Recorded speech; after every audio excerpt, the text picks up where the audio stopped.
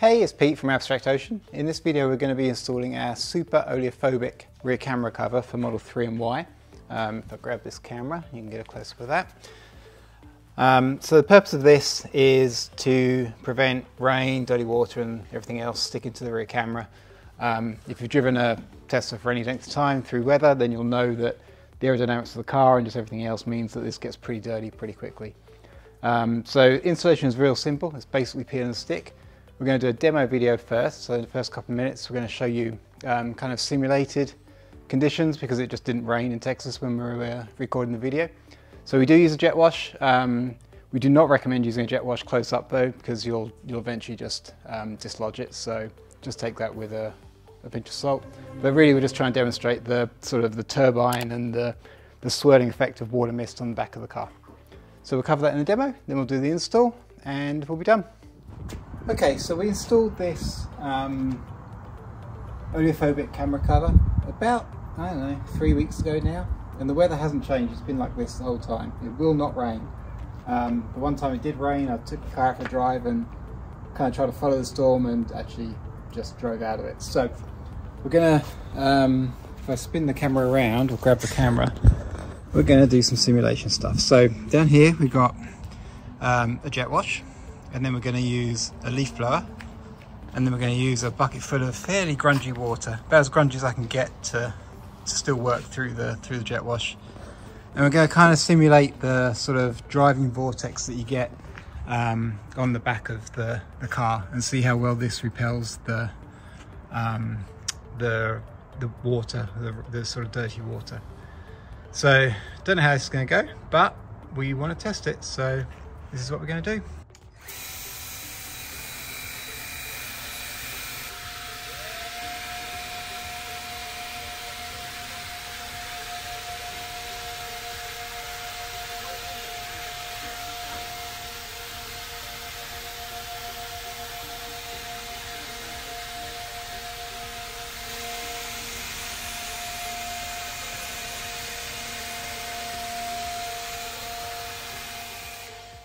Alright, so if you're paying attention, you'll see that the car now is completely different from those last video segments. So we recorded those in the summer of 22.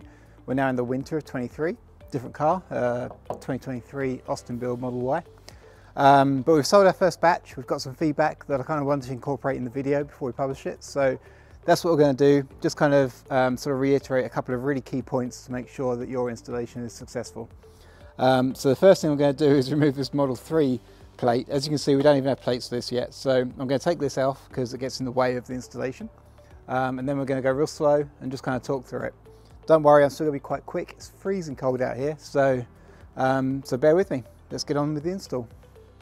Okay, the first thing I'm going to do is remove the license plate frame. If you don't have a frame, you can skip this step. You don't need to actually remove your license plate.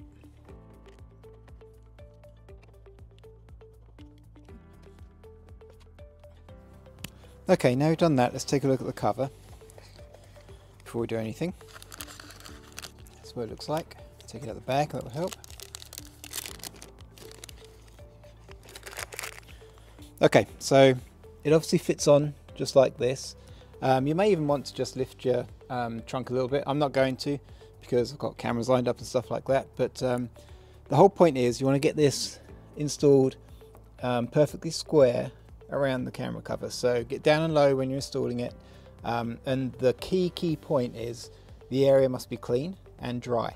From the ones we've sold so far, by far the biggest issue is there's some trapped moisture. So do this on a day like today, right? It's freezing cold, but it's bone dry as well, so really good conditions for installing something like this.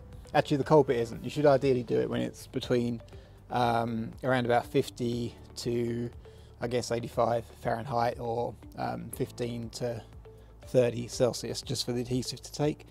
But the adhesive we use on this is a little different. It's more of a gel adhesive because it needs to be watertight. So the normal 3M black foam VHB tape, very high bond tape, you know, it's a sponge, so it's not perfectly watertight. So we use a different adhesive on this.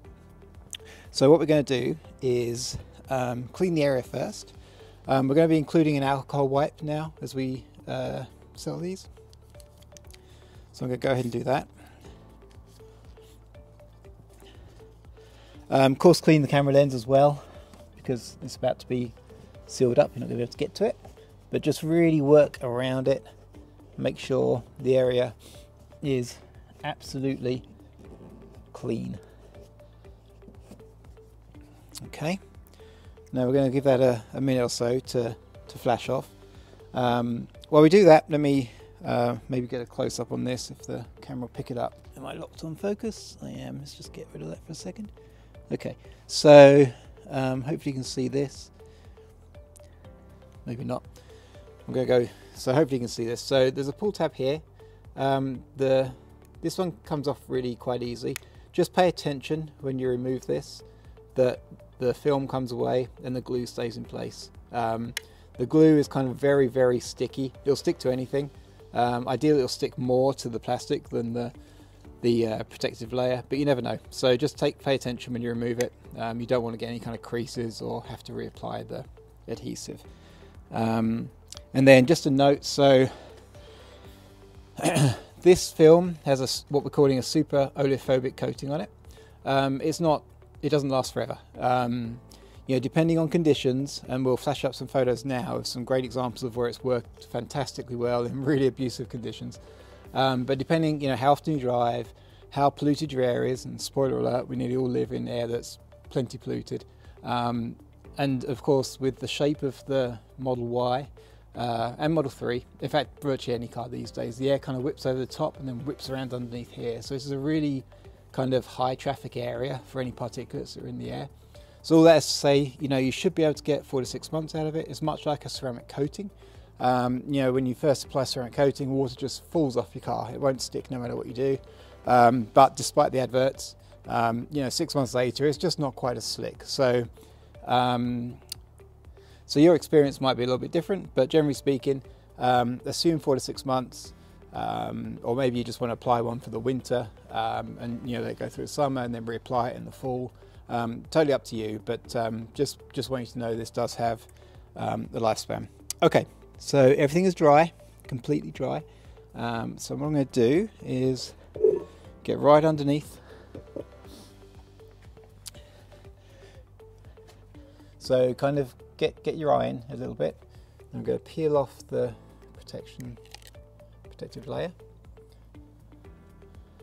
And then ideally what you want to do is fit it so it kind of hits, oops, bad example, so it hits all sides at the same time. You don't want it crooked, you don't want it getting an uneven bond on one side or the other. So I'm just going to go straight up. I'm looking at this front edge to make sure it's well aligned, and then I'm just going to apply some pressure. If you touch the film, you'll feel the lens slightly touching it. That's totally okay. But we're going to just carry on applying some upward pressure for about 30 seconds.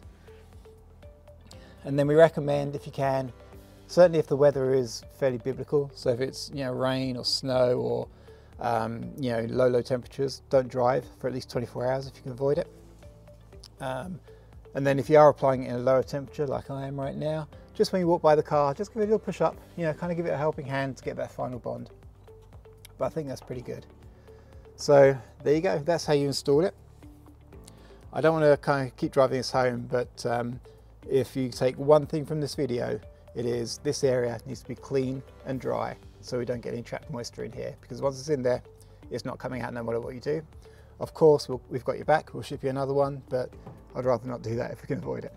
All right, thank you for watching.